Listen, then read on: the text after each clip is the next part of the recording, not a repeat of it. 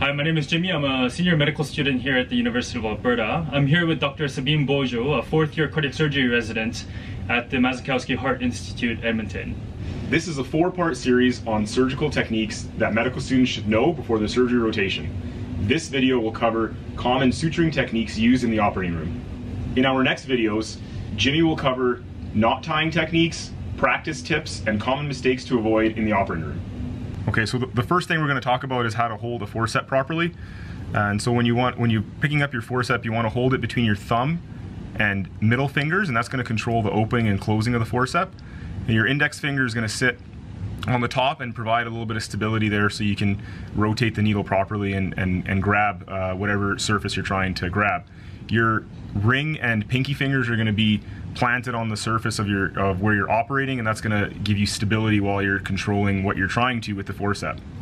These are flat forceps. This is a DeBakey, so this is good for just general suturing techniques. You don't want to use this flat surface when you're suturing or grabbing skin. So you want to use a pointed tip, and that prevents a crush injury on the skin. Okay, so the next thing we're going to discuss is how to hold a needle driver. So all needle drivers are pretty much the same designs. They have two rings meant for your fingers. So the traditional method of holding a needle driver is to have your ring finger in the bottom loop and then your thumb in the top loop. So when you're going to hold it, it sort of looks like that. Now there's a few different variations, so that's one end of the spectrum where you have both your thumb and ring finger in the loops. The other end of the spectrum is something called palming the needle driver, so you hold the needle driver with none of your fingers inside the loops, and you open and close it by using your the bottom part of your thumb here, pressing against the needle driver. Doing it this way, you get a little bit better pronation and supination when you're taking your bite, which we'll demonstrate later. A few of the sort of in-between methods of holding the needle driver would be to have your thumb in the top loop and your ring finger out of the bottom loop, and that sort of gives you a little bit more control to open and close the needle driver, and still gives you a bit more pronation, supination than having both fingers in the loops. The last method would be having the ring finger in the bottom and your thumb out of the loop, and it's a similar benefit as previously, so it's a little bit easier to open and close the needle driver, and you still have a bit more supination and pronation than having both fingers in both loops. Okay, so the next thing we're going to discuss is how to load a needle. When you're loading a needle into your needle driver, you always want to use your forcep to grab the needle, and for a most basic suturing, you want to load the needle about 2/3 back from the tip, so 1/3 back from what we call the heel, which is where the suture actually comes out, and you want to try and angle that needle a little bit outwards so it sits like that on the needle driver. Once you have your needle loaded in your needle driver, you're going to take your bite, and once you're done taking your bite and you want to return the needle back to your assistant or your scrub nurse, you always want to protect the needle so that someone doesn't get poked with this exposed needle point. And the way to do that is to rotate this back so the needle is touching the shaft of your needle driver. And you do that with your forceps. So now there's no way that this needle is going to poke someone inadvertently. So next we'll be discussing how to hold the scissors and how to cut using them. So we'll just demonstrate with the medicine ball, but when you're going in to cut a suture material, you want to have this little screw pointing upwards. And with the medicine bomb, it's easy because the screw is always on the top where the tips are pointing upwards. You don't want to go in and cut something like this with this bolt on the bottom. This always wants to be on the top, okay? And in terms of holding with the correct pressure, you want to push the blades together. And the best way to do that is to push up with your thumb, so like that, and in with your ring fingers. And that forces the blades together to allow a nice even cut. So finally, we'll demonstrate when going in to cut a piece of suture, you always want to enter in with the blades closed, and this prevents you from cutting something inadvertently while you're traveling into the chest, for example, to cut the suture. Once you're close to the suture that you want to cut, you want to open those blades.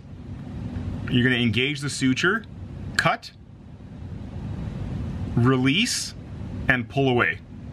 Now the reason for the release after you cut is sometimes the suture material may not cut completely and you don't want to pull and rip an anastomosis, for example, before you've released that suture material. So the first suturing technique we're going to describe is the simple interrupted suture. So as we discussed earlier, you want to load the needle about 2/3 back from the tip and angled a little bit outwards. When you're taking your bite, you want to enter the tissue at a 90-degree angle with the needle. So you want to enter just like that, and you want to hold the part of the skin that you're trying to enter with the pointed forceps. So you enter the skin, and it's always best when you're learning how to suture to take it in 2 bites, so you enter on 1/2. And you can see there that I've entered at 90 degrees. And the key here is on the other side, you want to ensure that you have the same length on each side from the incision. So pull the needle partially through, reload the needle,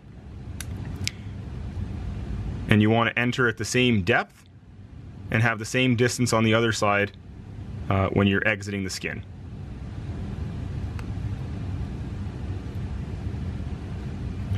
And so what you can see here is that this distance is roughly equivalent to this distance. And that's what you're aiming for with a simple interrupted suture. The next thing we're going to describe is how to do an instrument tie. So for the instrument tie, you want to pull the needle end of the suture through your incision and leave a short tail on the other end. You're going to take your needle driver and make 2 loops around the driver and then grab the short end and pull in the opposite direction. And you want to pull that until that knot is tight against the skin. The next bite, you're going to take 1 more loop again with the needle driver, grab that short end, and again pulling in the opposite direction. You want to make at least 3 knots in total.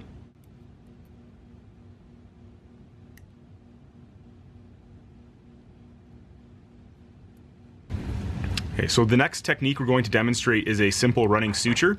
So I've started off here by placing a simple interrupted suture and doing an instrument tie at the apex of the incision. And the principle of the simple running suture is the same as a simple interrupted, it's just without having to cut those sutures after every bite. So you want to have an equal distance between bites as we discussed previously.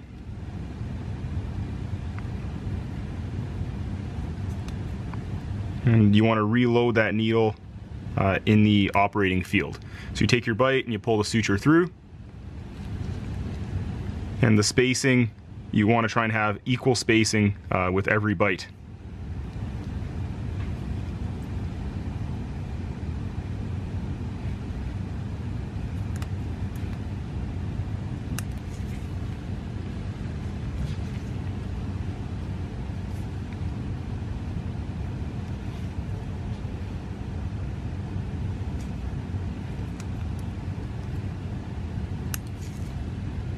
And what you'll end up with is evenly spaced sutures with this sort of running suture running over top the incision. So the next suturing technique that we'll be discussing is the subcuticular. The subcuticular suture is a completely contained suture within the dermis and subcuticular layer. So when the incision is closed, all components of the suture are left underneath the skin, including the knot. And this is what you want to use when you're closing skin from a surgical incision, and it leaves the skin without any suture running over the top. So to start it, you have to take your suture material and you want to place a knot in the dermis layer, completely burying that knot. So you take a simple bite. So what I've done here is placed my knot in the dermis layer, so it's beneath the epidermis or the skin, and you can do either an instrument tie or a hand tie to tie that knot. The next step is you want to start closing this incision from the apex. So you've placed your knot buried here in the dermis, and you want to then take a bite and exit of that dermis layer at the apex of the incision. And pull that needle through. So now you can see that the suture is right at the apex, right underneath the epidermis, and you can start suturing this incision closed. So the bites are contained just below the epidermis in this dermal layer.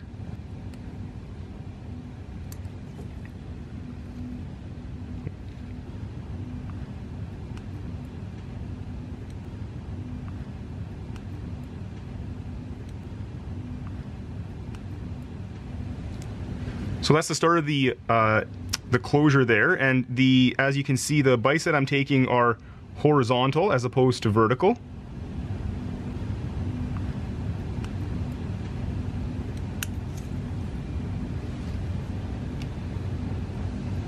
And if you want to try and space them out equally, you can place your previous bite's suture across the other side of the incision so you know where to enter with your needle for the next bite.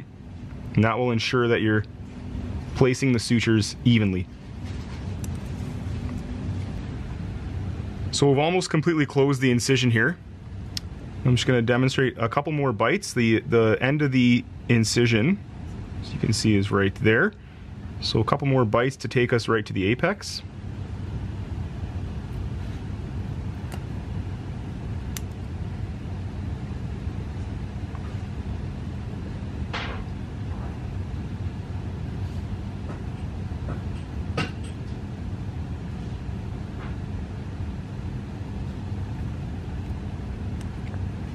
So we've decided that we're going to tie our knot here, and we're going to do an Aberdeen knot, and this will allow us to bury that knot once we're done. So what you do is you have the loop here.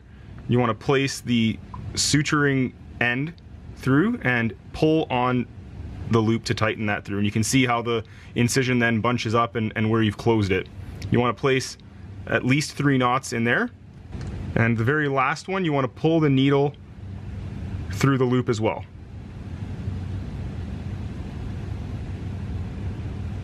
And that completes the knot. Now, in order to keep the knot underneath the skin, you have to bury it. So to bury the knot, you simply reload your suture, enter your incision behind the knot, and come out deep at the apex and pull the needle through, and then you cut the suture at the skin level, and that then buries the knot, and you have a completed subcuticular closure there. The next technique we're going to be demonstrating is how to secure a drain. This is a technique that you can use for a chest tube or a JP drain in general surgery. So you can see here is we have our drain entering a puncture incision here in the skin. And so anytime you put a drain in, you're going to have to use a suture to secure it. Otherwise, you can see it's going to be very easy for that drain to fall out. So what you want to do is you take a simple interrupted bite. So a simple interrupted bite here near the top of the drain. And for this knot, I'm going to use a hand tie.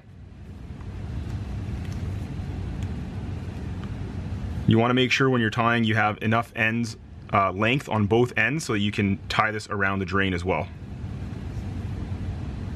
So 3 or 4 knots around there. So once you have your knot at the top of the incision, you want to wrap this around the drain, and you're going to do this several times and tie a knot around the drain as well.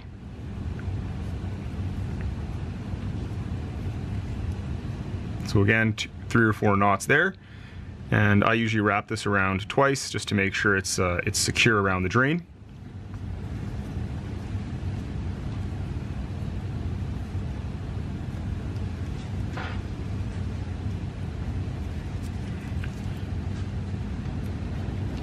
Cut, and now that drain is totally secure inside the skin.